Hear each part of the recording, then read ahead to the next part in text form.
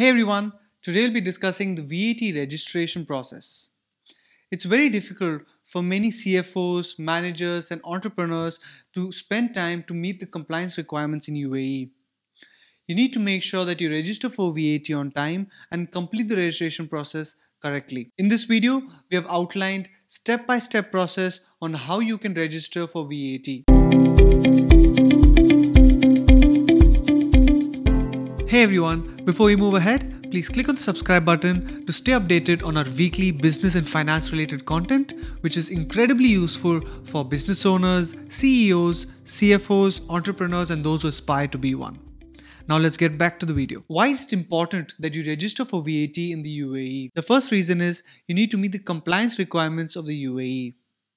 Reason number two, it will give you the opportunity to claim back most of the input VAT on your expenses, which will help you save some money. And the third reason is the penalties. The penalty for not registering on time are hefty. Before actually starting your registration process, you need to determine when is the right time for you to register your business. We have made a separate video just for this, the link for which we provided in the bio. When registering your company, the first step is to create the login on the online FTA portal. This is as simple as creating an account on Facebook. You need to mention certain details about your email address, mobile number, and company details, and submit and click on the verification link. Once you log in for the first time, you would need to click on Add a new taxable person. This will take you to the dashboard of your portal.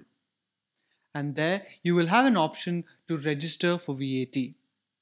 Once you click on that, you will be given certain details and information which you can review if needed. Once you have reviewed it, you can click on the checkbox below and then continue. You have now reached the first section of your registration. Let me share my screen so you can see what needs to be done. The first section is about the applicant. There are basically 8 sections in the VAT registration form. You have to click Save and Continue to move on to the next section. If you decide to pause your registration in between, you always have an option to click a Save as Draft. So that way you don't have to lose all the work. The first question you will see is on what basis you would want to apply for registration. For most startups in the UAE, businesses would select legal person incorporated LLC, LLP, partnership. You would then have to answer if you hold a valid trade license in the UAE and also decide on whether you are planning to join a tax group. You will also see an option to the side to answer if you are registering mandatorily or voluntarily. We have already discussed this in some of our older videos as well. You would select the mandatory threshold if you would have crossed taxable supplies worth of 375,000 dirhams in the last 12 months or next 30 days. And you would select the voluntary threshold if you have crossed 187,500 dirhams in the last 12 months or next 30 days. Once you click Save and Continue, you would reach the second section. You will have to now begin entering the legal name of your company in English and Arabic. Make sure to enter the right spellings in English and Arabic as per the trade license. If you have a different trade name, make sure to set this next question as yes and mention what your trade name is. When you scroll a little lower, you'll see the option to upload your trade license. Here you would have to select which authority your trade license is from, what your trade license number is, and what date your trade license expires. Make sure to upload your trade license copy as well. Once you save the trade license, you would have the option to enter the owner's details. Here, you would have to mention the name in English and Arabic, the Emirates ID details, passport details, and so on. Once you scroll a little lower, you would need to upload your certificate of incorporation if applicable. This is mostly applicable only for companies that have been incorporated in the free zones. Then you will have the option to upload your memorandum of association or your articles of association. In the last part of this section, if you scroll down, you will see you would need to enter the details of the manager. Make sure to enter the details of the person whose name is listed as the manager in the MOA or in the trade license. You would need to provide the English and Arabic name of the manager, the passport details of the manager, and Emirates ID details of the manager if applicable. Then make sure you click on Save and Continue. After that, you would automatically move to the Contact Details section. Here you would need to include some of your basic contact details like your address and phone number. Once you click on Save and Continue, you will now move on to the Banking Details section. Here, you would need to enter the details of your banks, which includes the IBAN number, the BIC number, and so on. You would have to select if your bank is in the UAE or outside the UAE as well. Make sure to enter the correct banking details of the company being registered. because if the wrong details is provided, this might lead to problems in the future when you're applying to apply for a refund. Once you've entered these details, click on Save and Continue. You would now move on to the business relationship section. Here you would need to provide information about any businesses in the UAE that the senior management, owners, or directors have been involved with in the last 5 years. This could be even for companies that have already been liquidated, or for companies that the owners, directors, or managers are no longer involved with. Once this is filled, click on Save and Continue, and you would move on to the About VAT registration section. This part of the registration is where you have to be the most careful. The first part of this is to provide the business activities of the applicant. You will need to click the drop down and select whichever activity is most closely related to your business. Do note that you will not be able to find what is exactly mentioned as your activity in the trade license. You would have to find something that is most closely related to yours. You can select more than one activity in the box right next to it. Now we're getting into the financial section.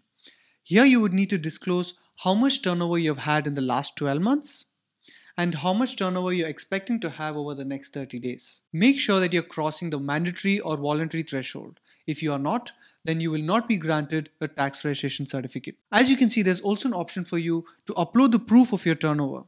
Here, you need to upload the turnover declaration form format, which is already provided by the FTA. This detail will also be provided in my description box below. You might also need to provide some sample invoices as supportings as well. Make sure to select correctly if you anticipate any exempt sales. You must also mention if you expect to have more taxable expenses in compared to taxable sales, which means you're expecting to be in a refund position. If you scroll down a little lower, as you can see, you will have to enter your import and export details.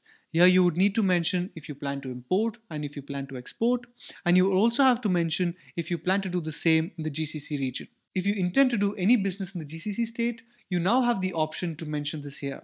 You can mention the name of the GCC state, a possible TRN number, and how much is the value of import or export you expect in that respective GCC state. Make sure to click Add GCC Activity once you're done. Now we're getting into the customs registration information. If you intend to do any trade internationally by importing or exporting goods to the UAE, then you need to have a customs number. You need to upload the details of the customs number here. As you can see, you need to mention which emirate your customs registration is, what your customs number is, and any proof to prove that that is your customs number. Make sure to click Add Customs Registration once you're done. If you scroll a little lower, you see the option to be exempt from the VAT registration itself. This option is only for businesses that intend to do only zero-rated sales. If you expect to do any 5% sales in the UAE, then this option is not applicable to you. If you select this option, you will not have to file any VAT return in the future. Also note, you will not be getting a TRN number. You will only get a TIN number. After this, you would need to mention what your effective date of registration is, when you have crossed the threshold and when you prefer to register. And if you have selected a date prior to your standard effective date, please explain that in the box below. Once you're done with this, click on Save and Continue to move to the next step. In the declaration section, you can see that you would have to provide the details of the authorized signatory.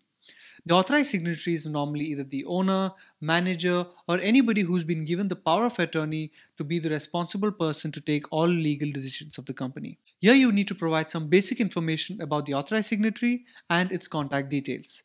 Do note that it's possible to have multiple authorized signatories. However, you can only submit one person's information in the FTA registration.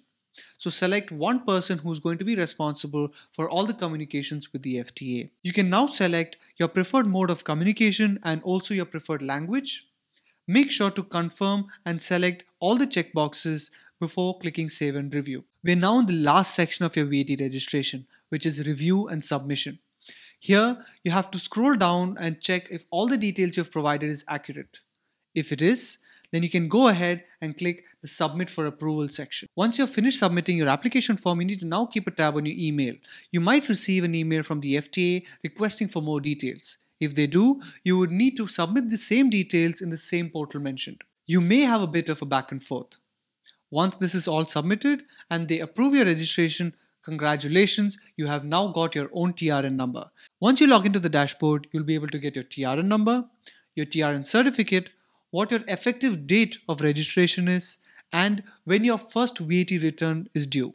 If you want to stay away from some of the common mistakes that business owners make when doing their VAT registration, do watch some of the older videos. I have mentioned the link of it in the description box. Hope this video was useful for you to understand how to do your VAT registration process. Hey everyone, you've reached the end of this video. Thank you all for listening. If you like this content, please hit the like button and subscribe to our channel. If you'd like for us to talk about any specific topics, please do let us know in the comments below. Hope to see you in the next video.